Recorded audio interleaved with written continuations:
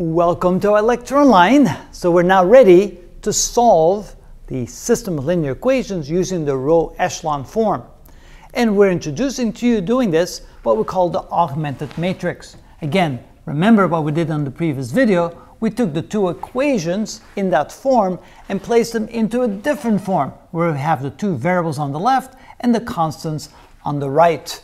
And then we're going to put those in what we call the augmented matrix. We take all the coefficients of the x's and the y's and the numbers over here and we place them into a matrix right here. So here are the coefficients of x and y, 1 and negative 1, 2 and 1, 1 and negative 1, 2 and 1, and over here behind the dotted line we place the two constants negative 2 and 8. This literally represents again the two equations in this format. 1x minus y equals negative 2 and 2x plus y equals 8. And so you can see that this is exactly the same as the two equations over there.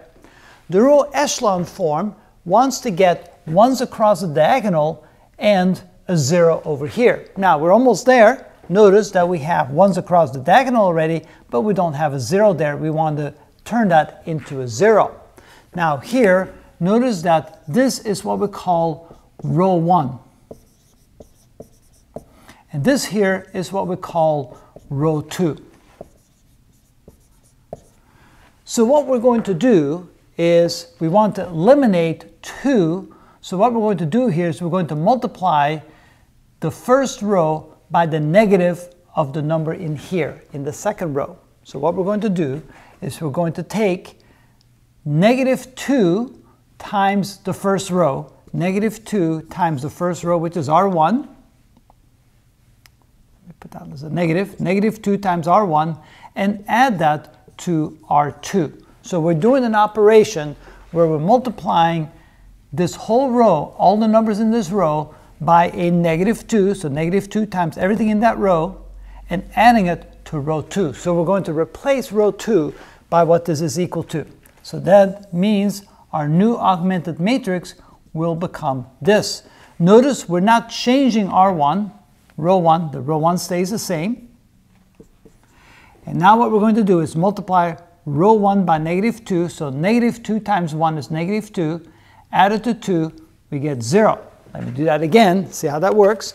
We're multiplying this whole row by negative 2, so negative 2 times 1 is a negative 2, added to 2 gives me 0. Now negative 2 times a negative 1 is a positive 2, added to 1 gives me a positive 3. So I multiply negative 1 times the negative 2. Negative 2 times negative 1 is positive 2, plus 1 is positive 3. And here I'm multiplying the negative 2 times the negative 2. Negative 2 times negative 2 is positive 4. Added to 8, I get 12. So now, I'm not quite there yet because now I turned the 1 into a 3. I don't want a 3 there, I want a 1 there. So the next thing I'm going to do is I'm going to take row 2 and replace it by 1/3 row 2. And actually what I should have written here is I'm going to take row 2 and replace it by negative 2 times R1 plus row 2. I should have made that clear. So here what I said was I'm going to take row 2 and replace it by this. Negative 2 times this plus this. And here I'm going to take row 2 and replace it by 1/3 of row 2. Essentially, I'm going to divide every number in row 2 by a 3. And let's continue that over here. So now my new augmented matrix will look like this. Notice I'm not changing R1, I'm only changing R2, so R1 stays the same, 1, negative 1, and negative 2. And R2 now becomes 1/3 of everything in there. So 0 divided by 3 is still 0. 3 divided by 3 is 1, and 12 divided by 3 is equal to 4. So now I have this in the proper format. I have ones across the diagonal, and on the left corner here, on the bottom left corner, I have a 0. So again, notice that what this means is that this is the column of all the x's, this is the column of all the y's. So I get now the new equations are x minus y equals negative 2, and here I get 0x plus 1y is equal to 4. Of course, 0x, that's simply 0. I don't need that. So simply I get y is equal to 4. So by using the row echelon form, I've been able to solve for one of the variables. In this case, the variable y is equal to 4. Then I plug that back into my other equation, and my other equation becomes x minus y, which is 4, is equal to negative 2. So x is equal to negative 2 plus 4, or x is equal to 2. And notice the very same result again. I can say that the x and y coordinates of the point where the two lines cross is equal to 2 and 4.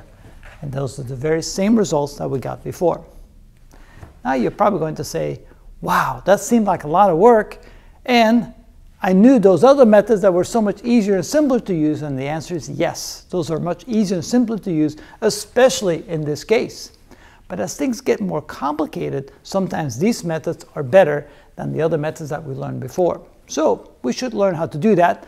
But again, in this case, for this set of videos, this is just as a reference. I want to at least present it to you so that you've seen it before, but we're probably going to do more examples of the other type because those are easier for us right now.